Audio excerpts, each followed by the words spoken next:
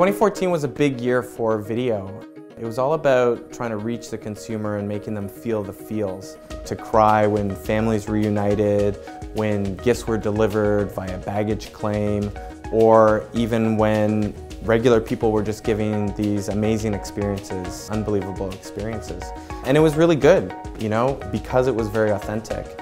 So the only problem with it was that it got done again and again and again, and as every brand looked for their WestJet moment, it just started to feel a bit overdone.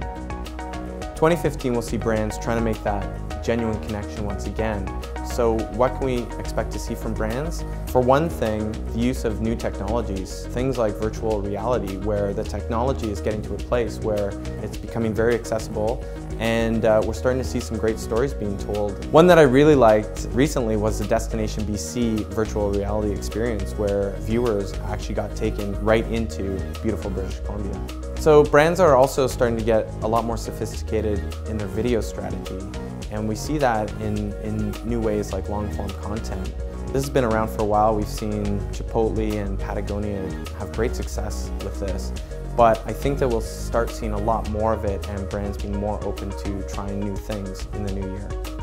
We'll also start seeing a bigger focus on new types of personalities and influencers in the videos themselves. Recent studies showed that YouTubers are actually more influential with millennials than traditional celebrities in mainstream entertainment. YouTubers will basically run the show as content producers. They bring their own built-in audience to the videos, which is amazing for distribution, and they're really great at creating stuff that their audience loves. That's exactly what they do. So we'll start to see brands being smarter about this and using them better this year.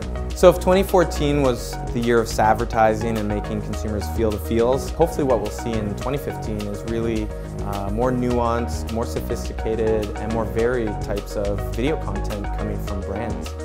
Audiences are maturing, and brands need to realize that and start producing the type of content that they are interested in watching.